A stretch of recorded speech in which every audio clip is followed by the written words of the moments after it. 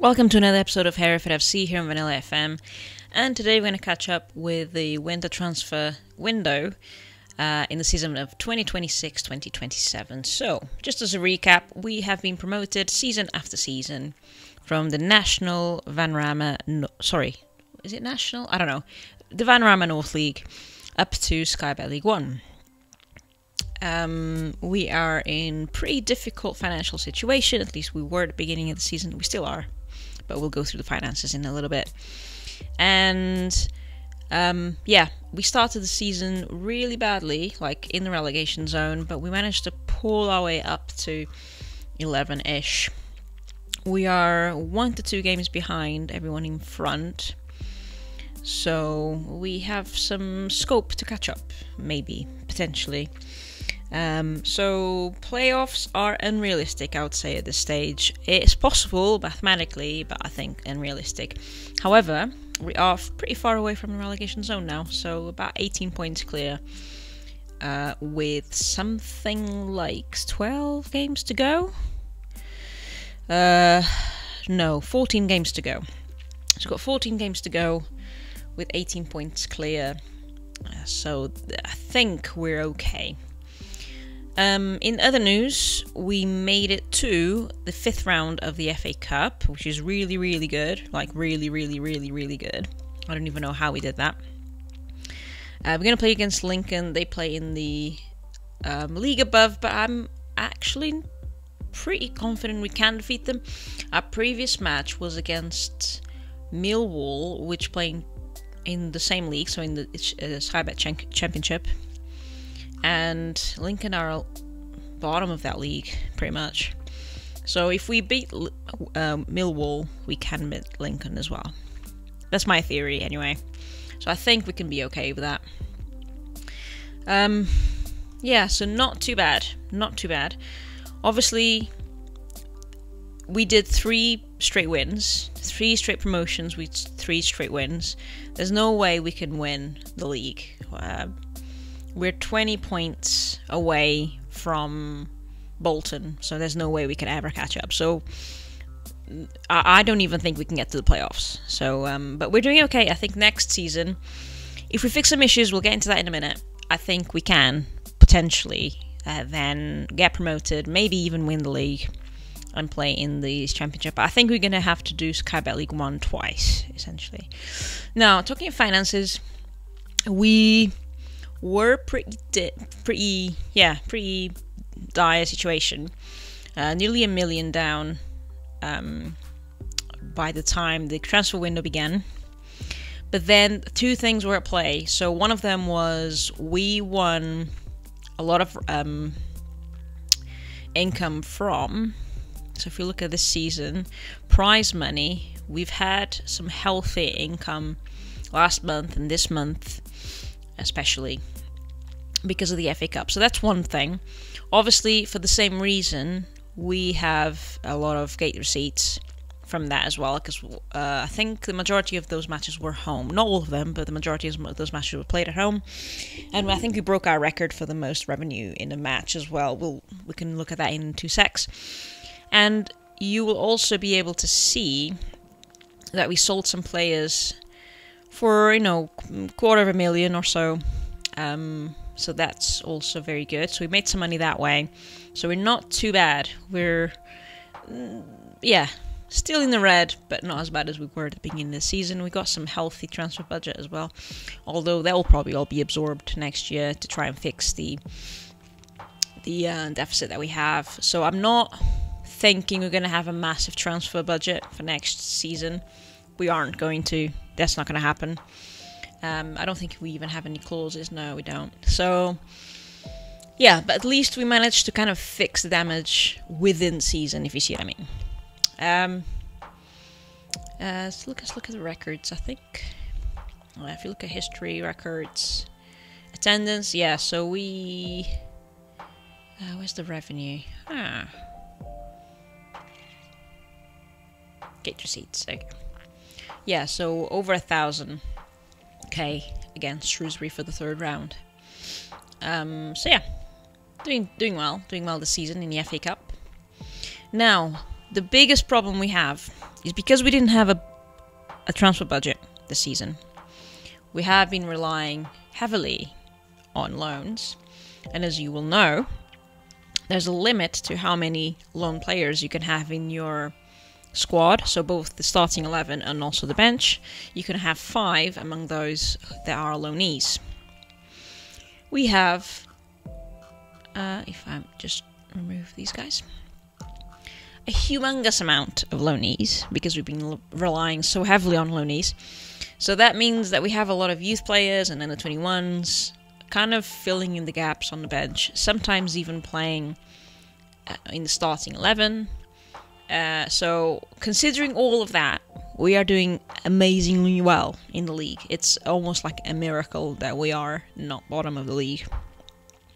This is something obviously that I want to try and address. In the next season, try to rely less on loanees. I think we're still going to have an over allocation of loanees probably, but not as bad as this year, I'm hoping. So that's why I was making the most of transfers.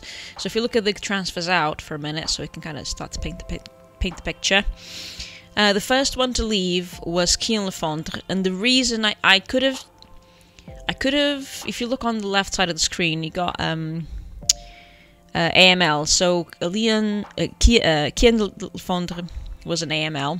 I could have terminated Camille Wilson's loan, but I decided against it because Kian Lefondre had said that he would leave the club for free at the end of the season. He'd basically didn't want to continue, so he had like a little warning against his name. You know, he's going to leave at the end of the season for your contract. And I was like, well, let's try and sell him ahead of that, make some money, and we made 60k, so not too bad. He went to a competing team, so that's not good, but at least we recouped 60k into our coffers. We also sold, so some of these guys were, I'll tell you like the players that I replaced them with in a minute. So 19k for Jay, managed to negotiate that up a little bit, which is good. Kieran, just had to let him go for free, I'm afraid. Alex Iacovitti, we managed to get 100k for him, which is really good. This Louis, he's like a goalkeeper that we had laying about in the under-21s. He could have stayed, to be fair. But I thought, you know what, our under-21s aren't achieving anything as it is. Like they've lost every single match this season. So what's the point of holding on to a goalkeeper in a team that's not doing anything? So I sold him for 21k. And then Mackenzie Lemon got 37k. He's one of the left defenders. So in order to improve the squad, here are the changes that we made. Let's go back to the squad. So goalkeeping, no changes. Still have Tyler, and we still have Renato Bellucci. Those are the two. The right side of the fence had a complete overhaul. So these two players, if you look at Jay, he'd been with us since the beginning, I think. Yeah, Vanarama North. Played 3k for him in the Vanarama North, sold him for 19k, not bad. And Kieran also had been with us since the start. So those are the two original Vanarama North defender rights. So that was well overdue. I've been saying for ages that they are well overdue a do-over. So we managed to get 2 new players on permanent deals, 2 Irish players. Got Mr. Cole, so Irish player, pretty good physical for this level. Played in Ireland all his life on a free transfer to us. And Ethan Boyle as well, an Irish player, slightly older, pretty much in Ireland majority of his life, well, Northern Ireland for a little bit. Yeah, so those are complete overalls for us. Slight improvements, not massive improvements, slight improvements, but that was well overdue. Now, to replace Mackenzie Lemon, I brought in, where is he? Reece James, small improvement, and I think this position will get again overall probably next season, I suspect. So yeah, so he played for Sheffield Wednesday before, Blackpool, Doncaster, Sunderland, Wigan, and so on. Man United for a brief spell, probably as a youth player. we still have Farouk, so he's the Uzbekistan player, like a mature player. He's probably going to retire at the end of the season, I presume. He's one of our elite slot players, so yeah, just here to finish his career, I think, and then off to maybe some coaching. Who knows? So we still have him. So Reese is new.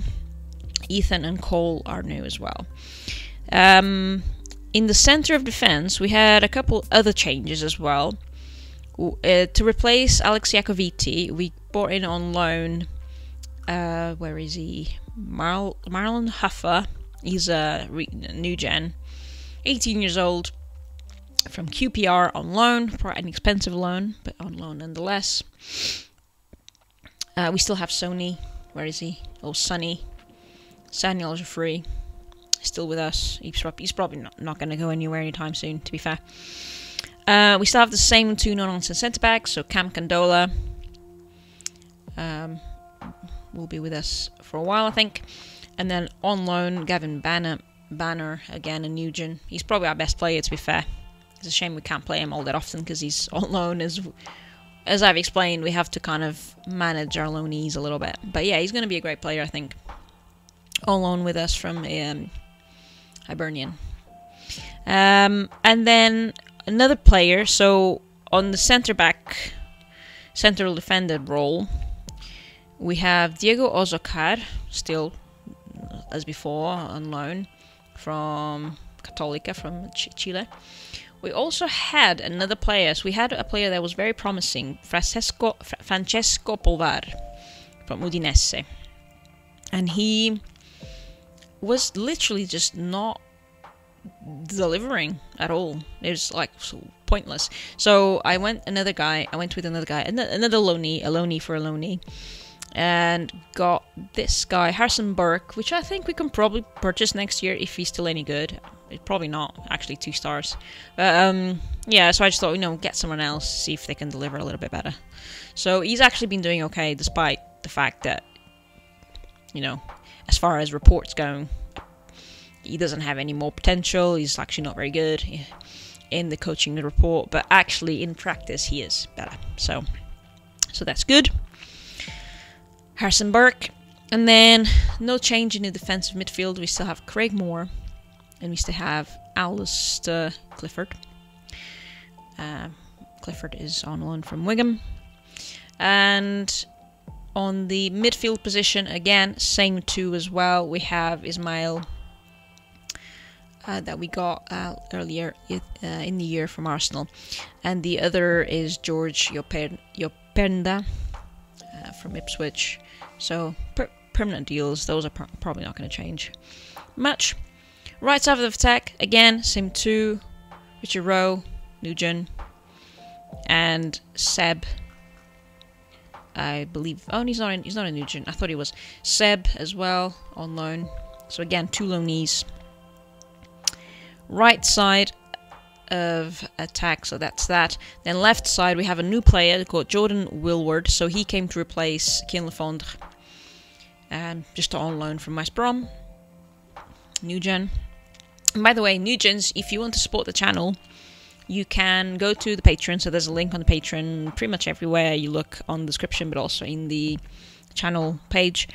And you can name Nugent. So you can put your name forward, and then I'll pick your name and I'll insert it in the Nugent, and we can follow the life of that Nugent for the rest of the save. Okay, so if you want to support the channel, that's one of the ways you can do it. Thanks very much. Right, so we still have Cami as well. So like I said, I was going to get rid of Cami, but actually I decided to stick with him and cash in on Kian Lefondre. In attack, we still have Max. But actually, the other guy, what was his name? David? I think. No. Danny Johnson. They pulled his loan. So last minute, I had to go and get Samson Wandu. I actually haven't even put him in the notes yet. So Samson Wandu, and I think he's a 12. Oops, I don't know what I did. Ah, there you go. Cool. So he's just to kind of fill in the gaps if needed. Not a great player, but here we go. So that is the winter transfer window. We made quite a decent amount of cash with that, so we kind of recouped all the cash we spent on transfers and some more. Yeah, so pretty happy. We didn't make a massive dent on that cohesion. We went from very good to good, which is okay. So hopefully just keep building from here. We are going to play next Wimbledon, AFC Wimbledon. I've already selected the team, everything else, so we're just going to go and play the match.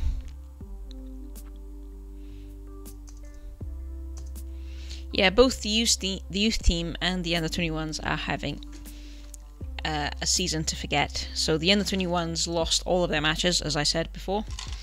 I think the under-18s have won, like, maybe a handful, and drew a few as well. But again, majority of them are losses. I think they managed to stay in the Youth FA Cup for a while, but I think, from memory, I think they've been defeated already in that.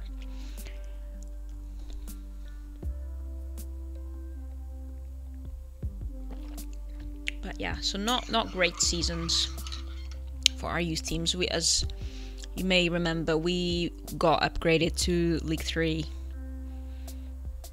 So yeah. I think they're struggling a little bit with the quality. We don't have yet with this intake, because this intake was made on the previous sort of standards that we had, and then we upgraded our standards, and we haven't had a youth intake yet. So it will be this April now. So hopefully that intake will be good enough to compete.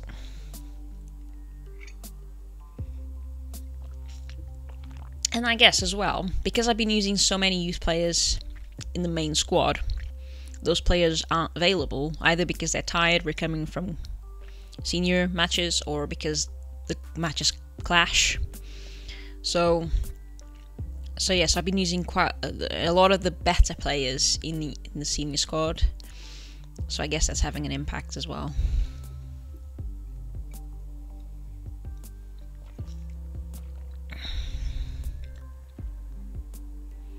A classical example is the striker, Richard Cross. Our youth striker has been essentially playing for us almost full time this season.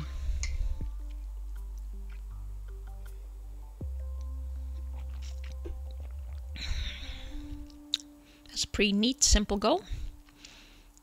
Ball in the box, far corner, and just heads it in.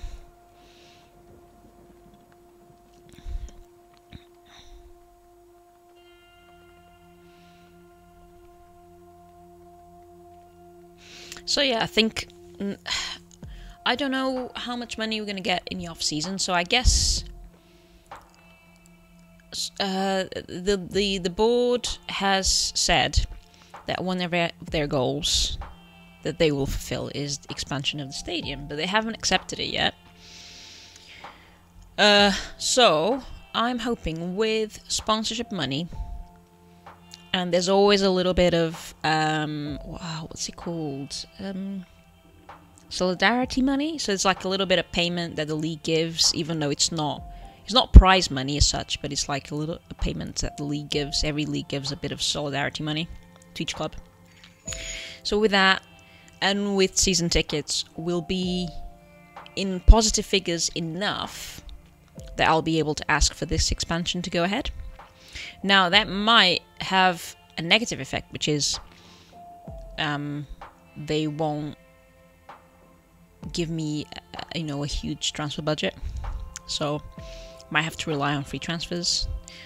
But obviously as well, another thing to mention, I guess, which is like a consequence of this season, is because we have a lot of loanees, the team next year will be very different as opposed to previous years. So we've been able to keep a lot of the same players from year to year, but this year it's become like the majority of the squad is basically a loan squad.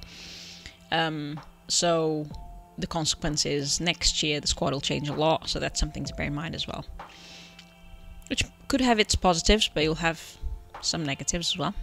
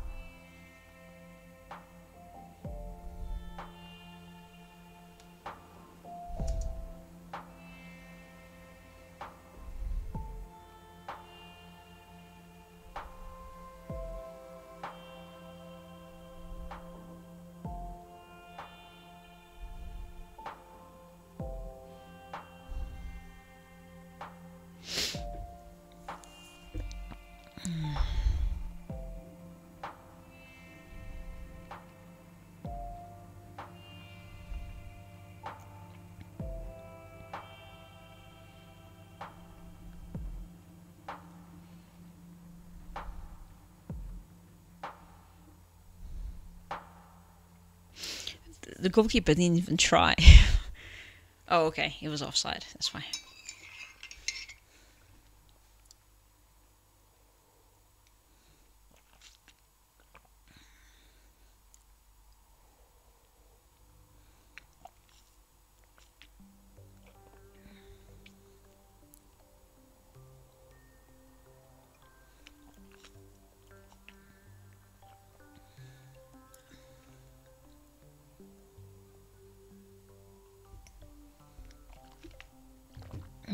So, it's not going too well, is it? I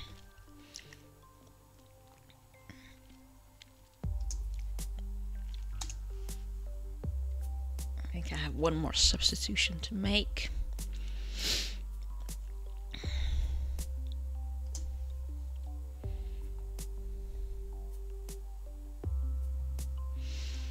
Okay, so I'm gonna get George in.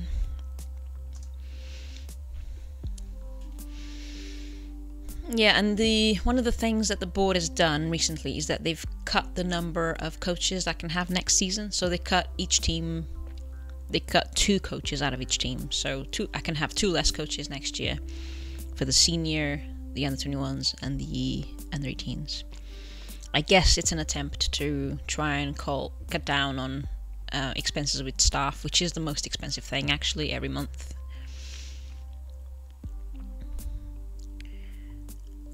So we'll have to do that next summer. So I always do. So on I think it's the last day of June, the contract expire, and that's when I go out and I look for new staff. So all the contracts that have expired, before I renew them, I go out and see is anyone that can do this better. But obviously this time, some of them will expire, and I'll be like, well, I can't keep you anyway, so bye.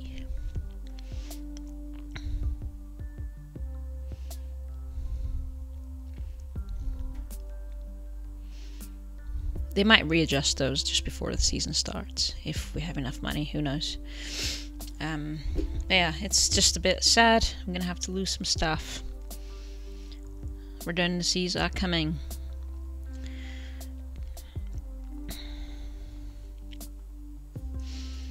I've had a new contract actually, so I'm safe.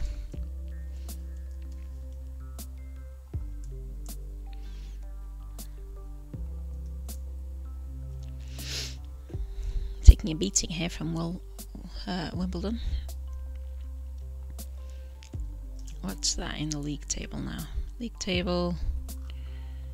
Oh, they're not even ahead of us.